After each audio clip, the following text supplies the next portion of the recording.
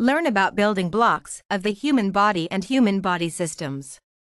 Building blocks of humans' body are atoms, molecules, cells, tissues, organs, and organ systems. Atoms are starting point of any living organisms. Molecules are collection of atoms. Cells are collection of molecules. Tissues are collection of cells. Organs are collection of tissues. Organ system is collection of organs. Let's learn about body systems and functional focus of each system. Cardiovascular system is responsible for transporting water, oxygen, carbon dioxide, and nutrient and the removal of waste products. Digestive system is focused on the ingestion, transportation, digestion, absorption, and expulsion of food. Endocrine system is body's chemical-based control system. Focus is on maintaining a state of equilibrium via hormones. It regulates growth, reproduction, and nutrient use.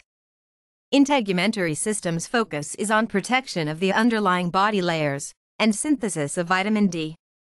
Muscular system's focus is on motion, heat production, and posture management.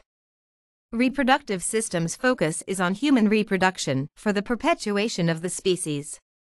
Lymphatic and Immune System's focus is on the transportation of lymph and the protection of the body via immune organs and white blood cells.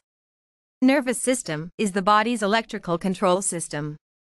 Focus on the sensory, integrative, and motor functions. Controls all body functions.